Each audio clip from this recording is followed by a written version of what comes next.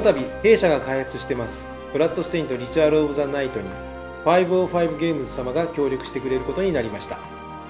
キックスターターで支援を集めて始まったこのプロジェクトですけれども、せっかく作るからにはもっとたくさんの人に遊んでもらいたいと思っております。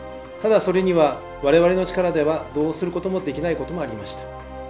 我々のような小さなプロダクションに大きなマーケティング力を持つ505ゲームズ様が一緒になってパートナーとなってくれることは非常に嬉しく大変感謝をしております。これでますます手を抜くことができなくなったブラッドステインド、頑張って制作してまいります。Hello, I'm Ian Howe, I'm the president of 505 Games, and we are thrilled and honoured to be working with Igarashi-san and the team at Artplay on bringing Bloodstained to life. Iga has a wonderful history of making games, and we're thrilled and honoured to be able to partner with him on his new creation. Everyone here at 505 absolutely shares your excitement for the game, and we promise to do everything we can to help Iga realise this vision. メンテナンスこんな感じになったんだね。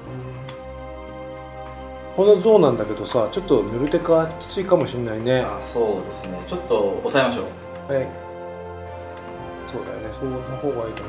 この間に見せてもらった時よりも羽のディテールがちょっと落ちてるかもしれないんだけど。ちょっと調整中ですね。まあ目処ついてるんで治ると思います。これ全体的にもしかして荒くなってるの？ちょっとそうですね。はい。出てないと思います。了解です。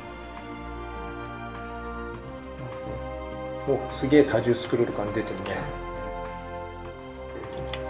天井のアーチもすごい綺麗になってるね。はい、前よりもかなりゴシックしてるんじゃないですか。いいですね。あ、ここはあれでしょ、そうです。そこのところがバッカー用の絵画の配置をね。ここにこう並ぶんだよね。いいんじゃないですかね、すごく。意外と長いな。まあでも適用いたら大丈夫だと思います。